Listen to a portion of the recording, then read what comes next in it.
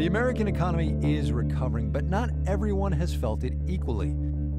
The wealth gap between black and white households has grown dramatically. It's now the greatest it's been in 27 years. Mississippi has the highest proportion of black residents. It is also the poorest state. This soul food restaurant is in Cleveland, Mississippi. Jimmy Williams is the owner. Well, this place is a historical site. During the Civil Rights Movement, you know, all the people that were coming to Cleveland would meet here. It was Lily's Cafe back then. In 1967, Robert Kennedy visited the Cleveland area. He was appalled at the poverty he saw. It exists, and it seems to me that we should do something about it. And we might say that we are doing what we should.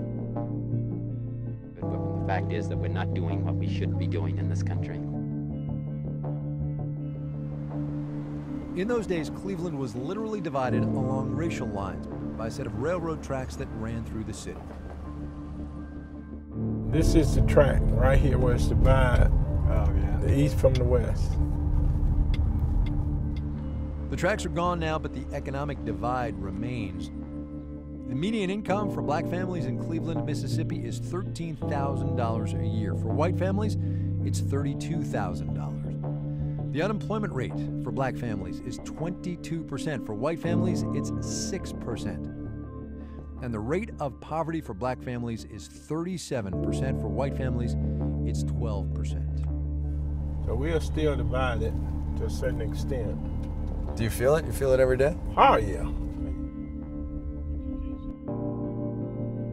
These disparities can be seen around the country. Unemployment is twice as high for black Americans as it is for whites.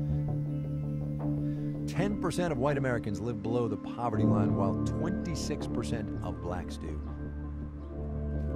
And 7 out of 10 black kids actually wind up worse off than their parents.